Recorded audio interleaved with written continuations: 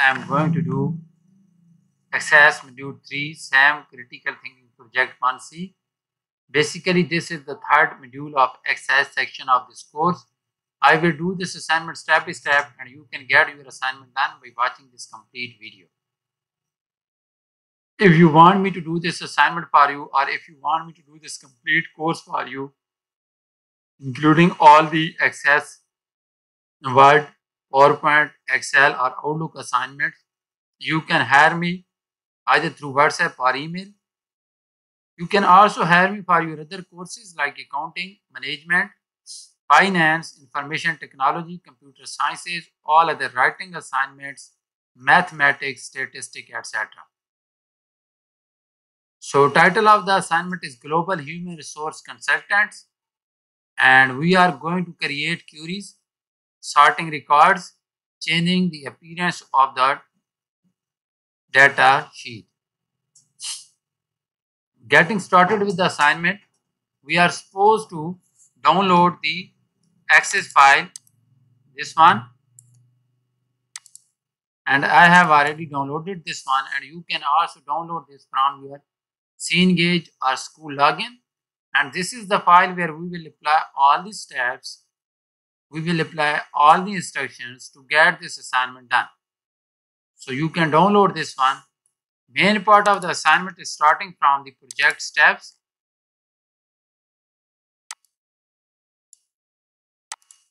And total steps to solve in this assignment are 15. We are supposed to solve 15 steps in this assignment. Let's move to step number 1. So step number 1 is, as a project manager at Global Human Resources Consultants, you need to be able to query the database to help make decisions and answer the question from other managers. Create a query based on the consultant table that includes the consultant ID, last name, and the first name field. Sort the record by the last name field in the ascending order, and then just save the query using the last name sorted as the query name, and then close the query. So basically, we are supposed to create a query based on the consultant table. So I will click on the create and click on the query design. As this query is based on the consultant table, so I will add the consultant table here. Now we will start adding the fields. So we are supposed to include the consultant ID, last name, and the first name field. Consultant ID, last name field, and the first name field. Then sort the record by the last name field in the ascending order. Now we are supposed to sort the query by last name in the ascending order. So I will select ascending here. And then save the query using the last name sorted. Now we are supposed to save this query using the last name sorted.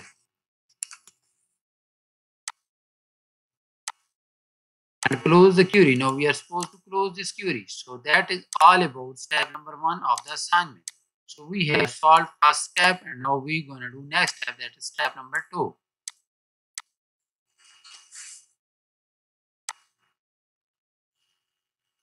Step number 2 is, in the reside criteria query, remove the consultant ID field and select only the records where the reside field contains the value USA.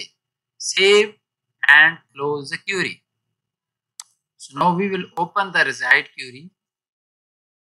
This one, reside criteria query, in the design view, and we are supposed to remove this field, that is the consultant ID. Select this one and delete this one. Now we are supposed to select only those records where the reside field is USA. So we will type USA in the criteria for the reside field.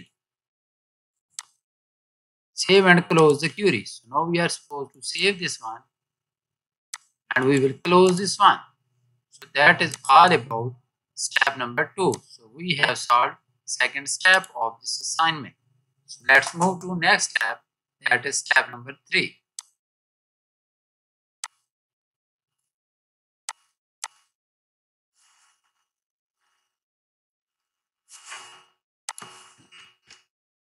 Update the paired or balanced query to select only those records where the paired field value equals 0 or the balanced field value equals 0.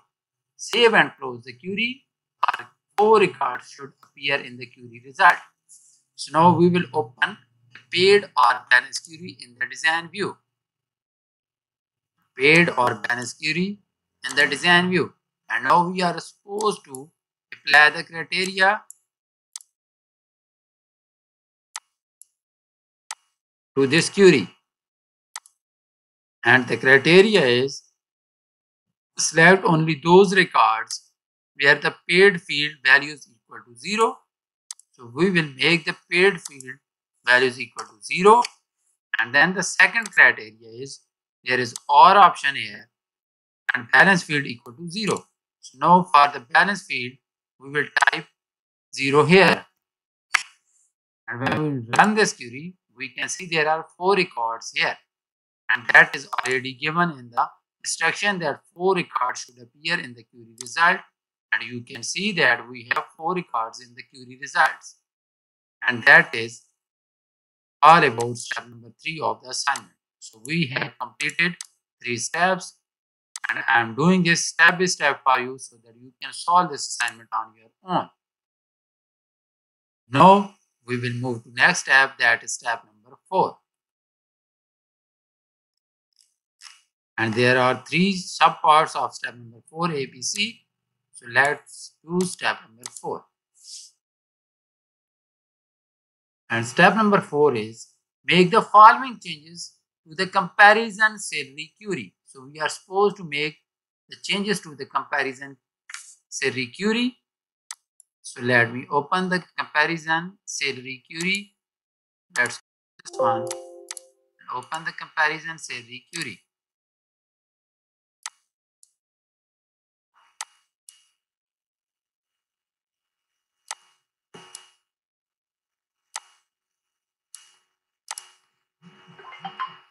So it is saying that add the first name field immediately following the consultant ID field. So after the consultant ID field, we are supposed to add the first name field. So we will drag it down and we will paste after the consultant ID field. And you can see that now we have the first name field after the consultant ID field. That is part A of step number 4. Now let's do part B. Select only those records where the salary field value is greater than 70,000. Now we are supposed to select only those records where the salary field value is greater than 70,000. It means we are supposed to apply criteria to the salary field. This is the salary field, and in criteria we are supposed to select only those records where the salary field is greater than 70,000.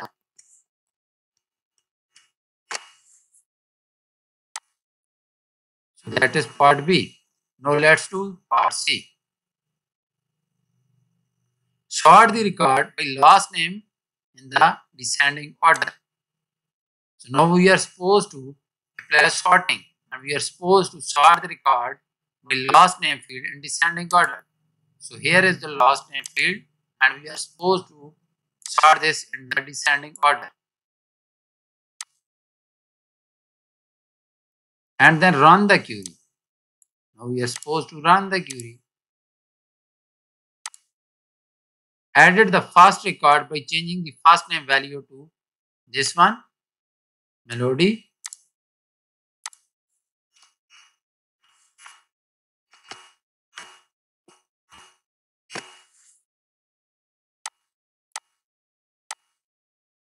Okay. And then confirm that query result matches figure 1, save and close the query. So now we will match this with the figure 1. And you can see that our query results are exactly similar to this figure 1, that is the comparison salary query results. And you can match it with the figure and we have same results. So that is all about step number 4 of the assignment. So we have solved 4 steps of the assignment.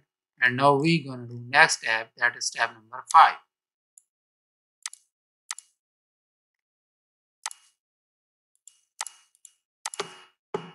So let's do step number 5 now.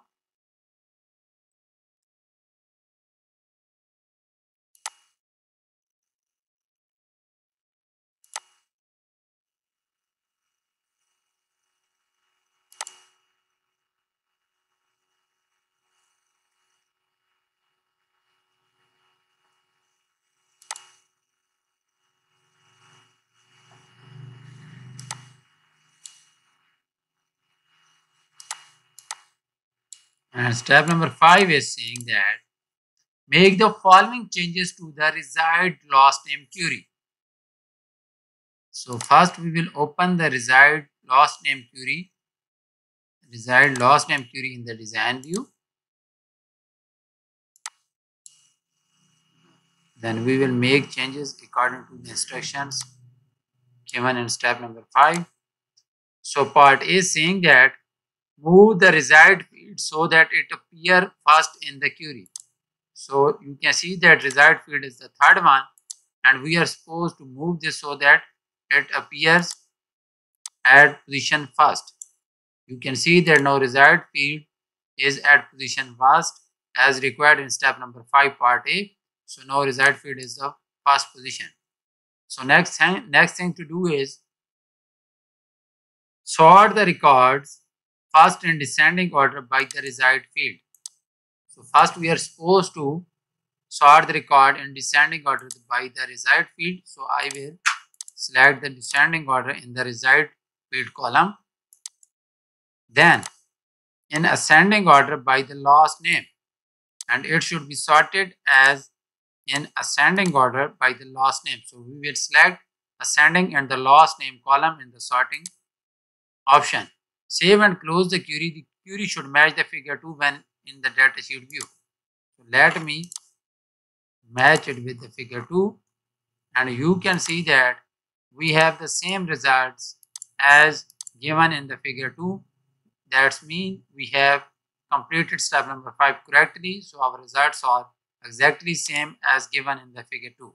So we will save this one and we will close this one because we are done with the step that was step number 5. So we have completed 5 steps of this assignment so far. And now we're going to do next step, that is step number 6.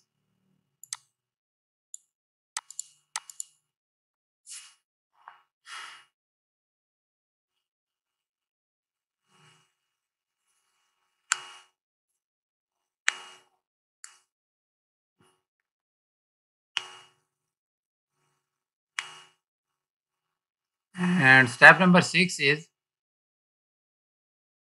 update the balance and paid query to select only those records where the paid field value equals 0 and the balance field values equal 0. Save the changes to the query and close the query. Once record should appear in the query result. One record should appear in the query result. So now we are supposed to apply criteria to the balance and paid query to the balance and paid and balance field. So first we will open the balance and paid query in the design view. Balance and paid query is here. Open this in the design view. And then we are supposed to select only those records where the paid field values is also 0 and the balance field values are also 0. So balance and balance field value is 0 and the balance field value is also 0. So when we will run this query, we will have only one record where the balance field values is 0 and the paid field values are also 0. So these both fields are 0 as required in step number 6 of the assignment. So we have completed 6 steps of the assignment.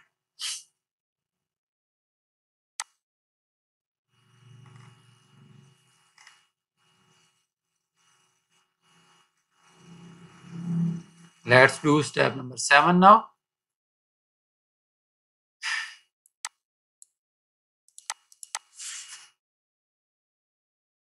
And step number 7 is saying that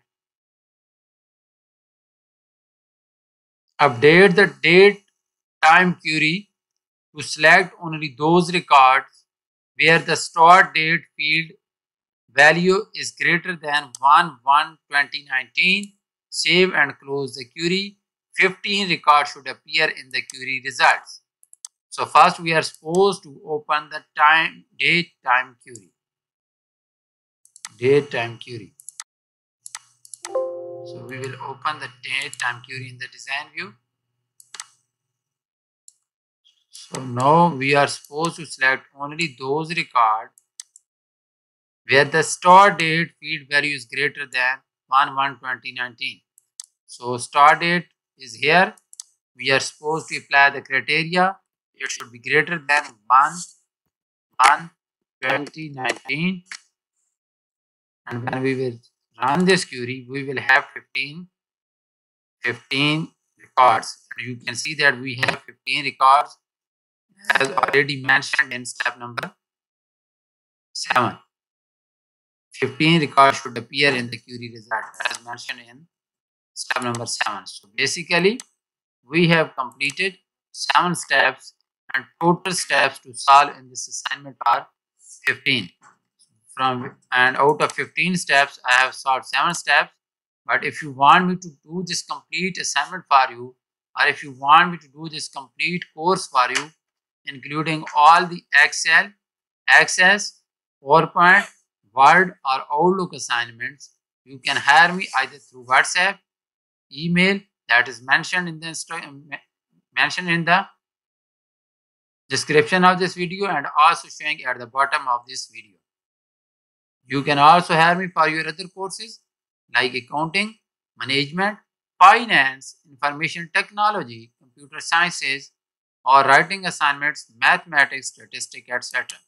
So thank you so much for watching my video.